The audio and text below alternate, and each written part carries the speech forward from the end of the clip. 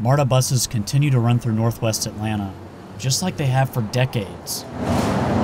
But only feet away from this bus stop, at the corner of Bolton and Marietta Roads, lies a piece of Atlanta's early transit history, abandoned and forgotten. This tunnel is one of the few pieces of infrastructure left of a streetcar route known as the River Line. But to truly understand why it's here and its significance, you have to look back more than 120 years in the past. The tunnel's keystone indicates the year it was built, 1896. Early streetcar systems were being constructed all over the U.S. and the world. The River Line was originally part of the Atlanta and Chattahoochee River Railway Company. This Atlanta Constitution article from 1891 talks about how modern the new electric cars would be, and how developers hoped the line would make this area along the banks of the Chattahoochee a riverside resort destination. The dreams of a riverside resort were never quite realized, but the line did become an important part of Atlanta's transit system.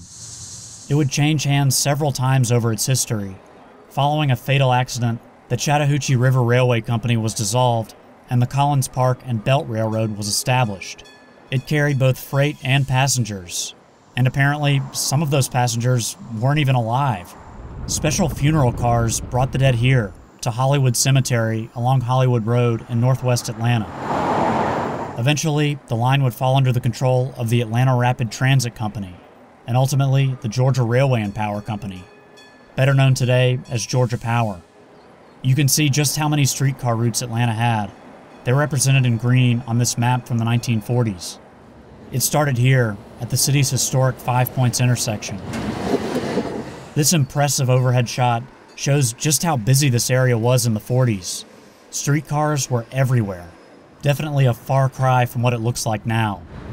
After leaving downtown, the River Line proceeded northwest, rolling through neighborhoods like Riverside and Bolton. Eventually it passed through this tunnel, going under the former Nashville, Chattanooga, and St. Louis Railway, before terminating at the Chattahoochee River. This was about a 15-mile journey, but unfortunately, that journey would eventually come to an end. In 1943, Mayor William B. Hartsfield, the man who Atlanta's airport is partially named after, demanded all streetcars be removed from service by 1947. Amazingly, the River Line held on a few years after that deadline. In fact, it was Atlanta's last 20th century streetcar route. An Atlanta Constitution article marked its final run in April of 1949. This colorful ad shows what replaced the streetcars: rubber-tired, trackless trolleys. But they wouldn't last either. These days, diesel buses run up and down the former route. Transit companies thought buses were more flexible than the old trolleys, and by the late 40s and early 50s, Americans were hooked on roads and their automobiles. But just because the line is gone doesn't mean clues of its existence aren't still standing. Of course, this abandoned tunnel is hidden in plain sight. The 100-year-old piece of infrastructure goes under the tracks that now belong to CSX. The top of the tunnel still supports the hardware needed to run the electrified wires that powered the streetcars. You can tell the land has changed a lot since that final run in 1949. A landfill sits just to the west, but less than a mile north of this location, another remnant is still intact. This small brick structure is where the line ended. Beginning in the early 1900s, it served as a waiting room and substation for another route that crossed the Chattahoochee and went north to Marietta. Nearby, the foundation of the bridge that spanned the river is still present on this small island. But it's not just infrastructure that remains. This interesting and colorful photo shows the last piece of living history related to the River Line. This is Georgia Power Company number 948. It still carries passengers at the Shoreline Trolley Museum in Connecticut. Believe it or not, many of Atlanta's old streetcars ended up in places even farther away than the Northeast. Some were shipped to Seoul, South Korea.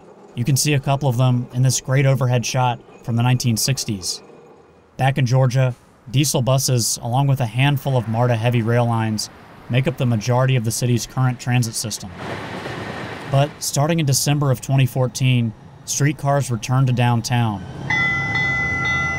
Right now, the route is only a 2.7-mile loop, but there has been talk of expansion. It's hard to imagine the city ever building as many lines as it once had. Unfortunately, Atlanta's love affair with the automobile hasn't ended just yet.